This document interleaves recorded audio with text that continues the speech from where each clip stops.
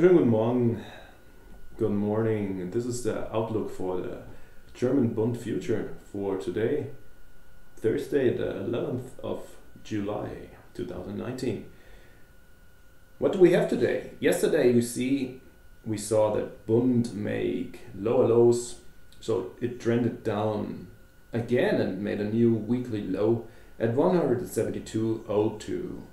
Prices then made a bottom with the noon and the early afternoon, and with the open of the American market, which also had to be said that they profited by the sayings of Powell from the Fed to let it still make it possible to lower the rates in July.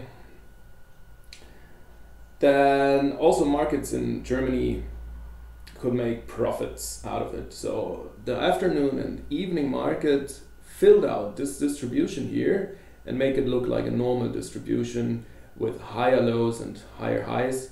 And in the overnight market then prices get back to the top area of the distribution of yesterday. So we see that they build a little bit value above the yesterday VPOC at 172.53. So this is right now the actual value we have from the overnight and the pre-market.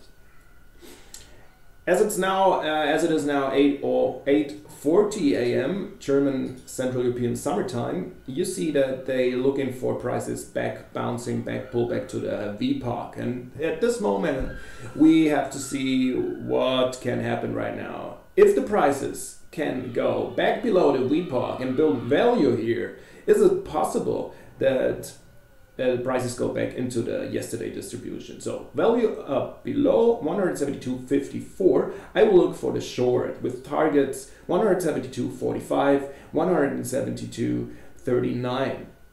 More is possible. This is our targets number 1 and 2. If prices can't extend the initial balance range from today, from the morning, that means nobody is from other time frame traders around here, then we see I will go for the range trade outside inside and wait for an intraday range is built.